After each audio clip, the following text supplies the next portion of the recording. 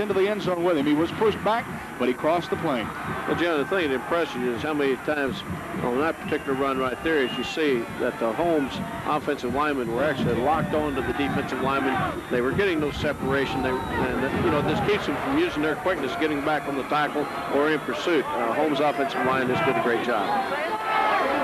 So the Huskies have to be feeling a little bit better about their chances so far as they put together their first sustained drive of the afternoon and get on the scoreboard for the first time as they trail by 7, 14-7. You get a look at the Holmes kicker, Sean McKenna, getting ready to boot it away. In deep receiving for the Rockets, Byron Saunders, number 40, joined back by Chris Samuels, 22.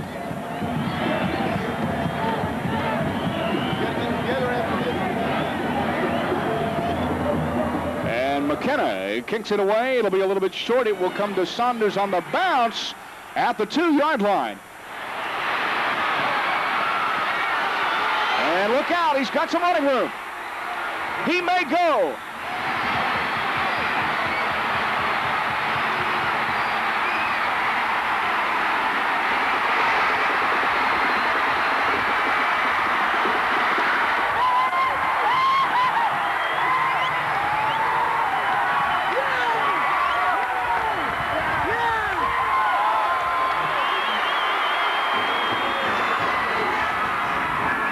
One more time at this beautiful, beautiful run back by Byron Saunders. Tremendous job, 98 yards in all.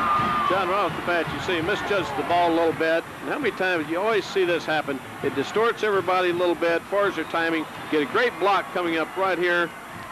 Saunders just does an excellent job of running. And he outruns Kerry Cash all the way to the end zone. And a good move here as he starts to tire out. He cuts back across to the wide side of the field, and Kerry Cash cannot catch up with him. Jesus Escobedo, point after is good. And like lightning, 5:10 to play in the second quarter. Judson comes right back with a 98-yard kickoff return by Byron Saunders. And the Rockets lead the Huskies 21-7.